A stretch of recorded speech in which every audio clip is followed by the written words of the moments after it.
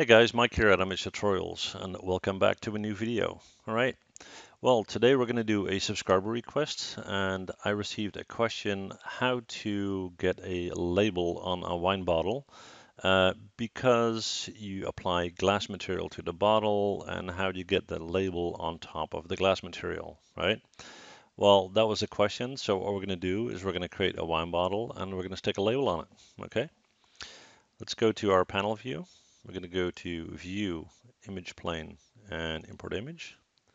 And on my desktop, I have a wine bottle. There we go. Okay.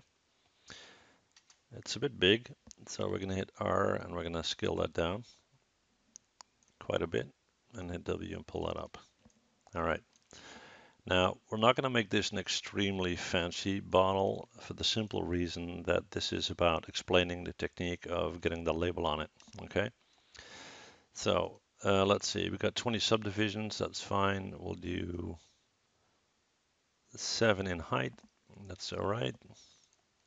And then we'll switch to this view, and we're going to hit R, and we're going to scale in, excuse me, until we roughly have the diameter of the bottle.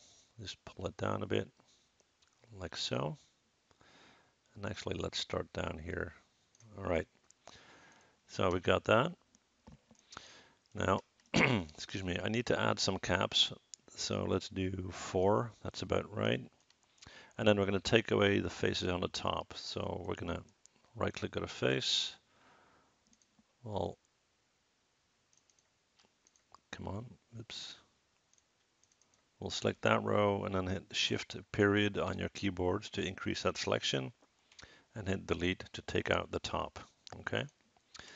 Then we're going to go to this view. We're going to right click and go to edge. Select that top edge.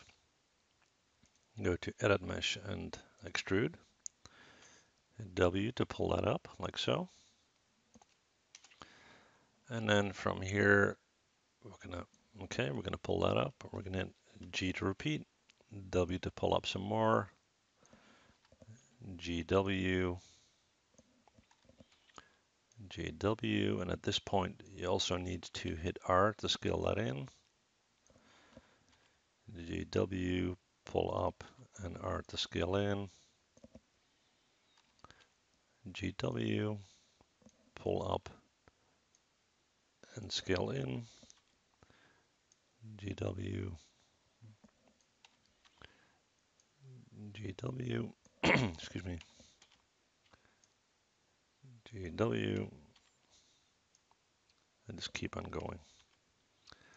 Trying to do it fairly fast. We're not going to create that thick piece just yet, and I'll explain why. And we're at the top. Okay. All right. Then, before we do anything else, we're going to tweak the bottom a little bit. Okay. So we're going to right click, go to edge, and we're going to double click on that edge and on that edge. And we're going to pull that up. Okay. Let's check it from this view. We're going to turn on our X-ray. And you know, our bottle is not exactly the same, but that's fine. So we pull that up. Now there's one little vertex here that's still staying behind. So we're going to right click, go to vertex. We're going to select that and push that up. And let's just check and see where it's at. That's okay. And then we're going to go in and we're going to add some edge loops. All right. Let's see. We'll do Mesh Tools, Insert Edge Loop Tool. We'll do one here, but not all the way down. We'll do one here and one here to kind of hold that shape. And on the top here, we're not going to do that yet. We're going to right click at object mode. We're going to go to edit mesh and extrude. Sorry, object mode, edit mesh, extrude. Not sure what the problem is. Let's try that once more. Edit mesh.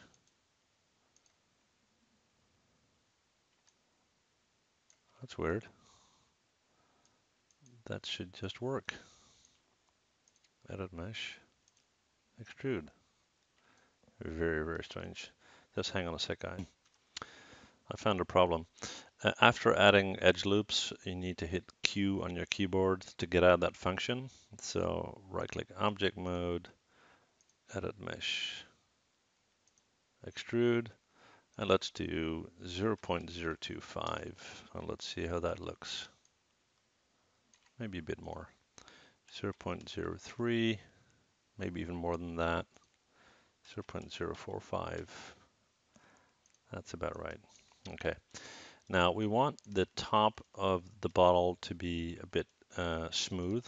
Okay, so we're going to go to Insert Edge Loop, and we'll do one here and one here. And then we want that bottleneck section up top to be there. So we're going to Q on our keyboard. We're going to right-click on a face, select this face row, and go to Edit Mesh and Extrude. Let's give that a little thickness, not too much. 0.05. That should be fine. Okay. We're going to test smooth this. So right-click Object Mode and hit 3 to smooth out. So now the top of the bottle is okay. That thickness section here, we need to reinforce that a little bit. So hit 1 to go back. We're going to go to Insert Edge Loop tool, and we'll add one there and one there. Q on our keyboard, right-click Object Mode, and 3 to smooth. That's better. Okay. Now the neck of the bottle is a little bit thick. So let's see if we can tweak that a little. Right-click Vertex, drag select all of this, and hit R and just pull that in and pull that up. That should be a little bit better. Right-click Object Mode and 3 to smooth. Okay, so here's our bottle.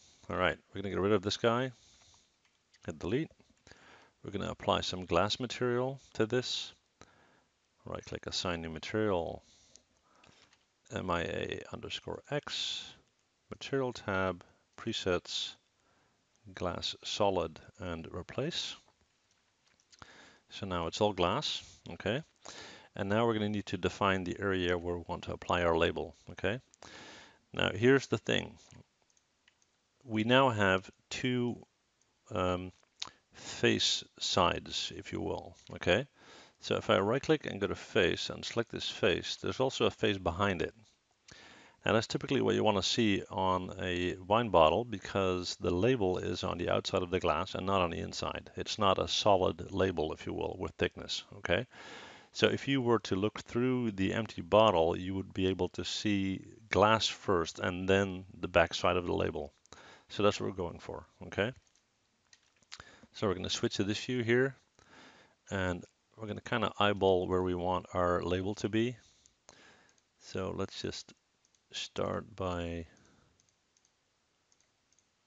selecting these guys here.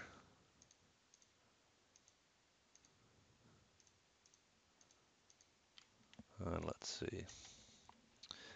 That's not too bad, and specifically make sure that you do not select anything else, okay? So we got those selected. We're going to go up to UV, and we're going to select Cylindrical Mapping. Okay, there you go. Then we are going to reselect our faces. Actually, there we go. We're going to right-click and assign new material. I just kind of painted myself into a corner here, guys. Sorry about that. 4 by 6, okay.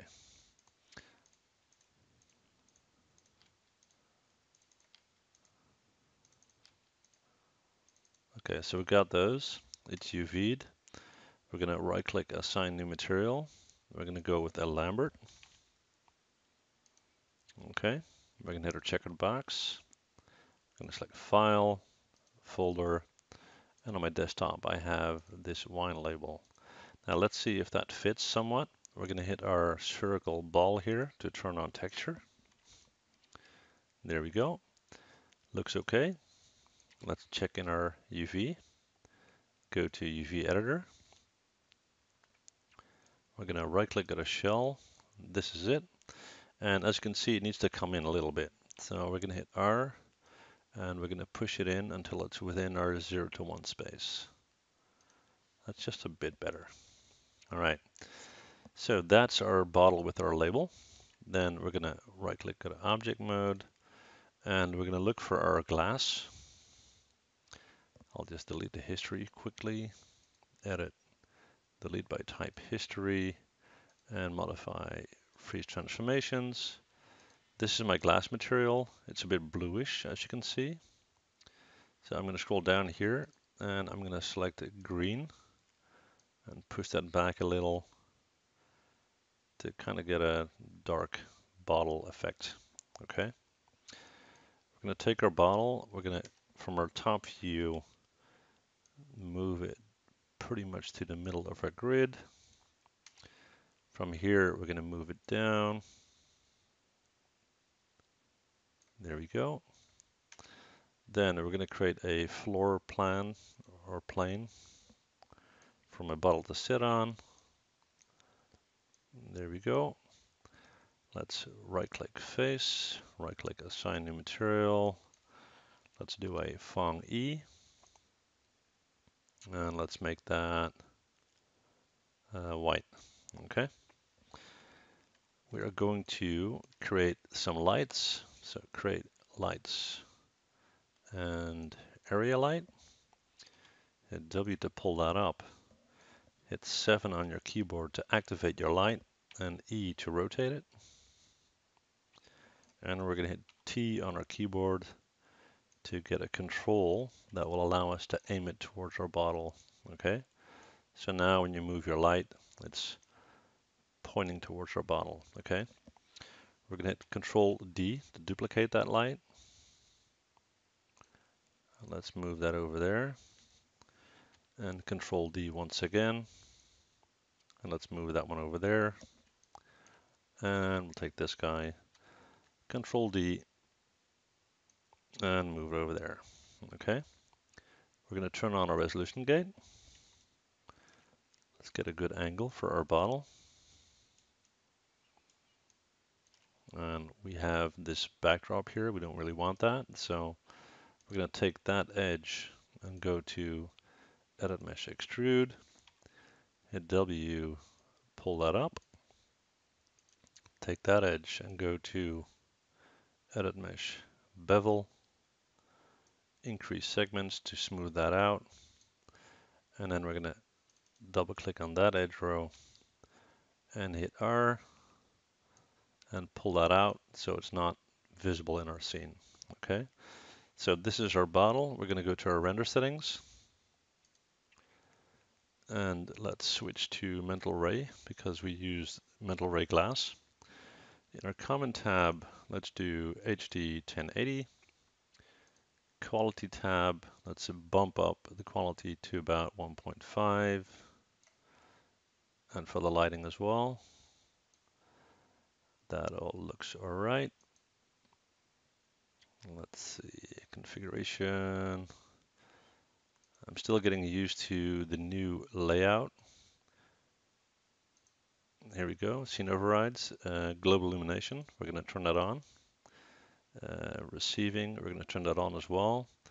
Caustics, yes, on, because we are creating glass. Caustics on, yes. And that should be it. So I'll pause the video, hit render, and see you guys in a sec. Right guys, here's our final render. You can see that the glass is pretty dark. If you prefer to have something that is a bit more white, then we'll just minimize this. We'll select our bottle. We'll go to object mode, and we'll take our material, we'll scroll down, and we'll take the color here, and we'll bring that slider way up to about there, and let's quickly do a re-render. Okay, see you in a bit. All right, well, this is our final render. You can see that the glass is now transparent and it looks okay. So, well, that's how you put a label on a wine bottle. All right, so hopefully the video was helpful. And if you have any questions, as always, let me know. And if you like the video, please subscribe. Thank you. See you guys next time.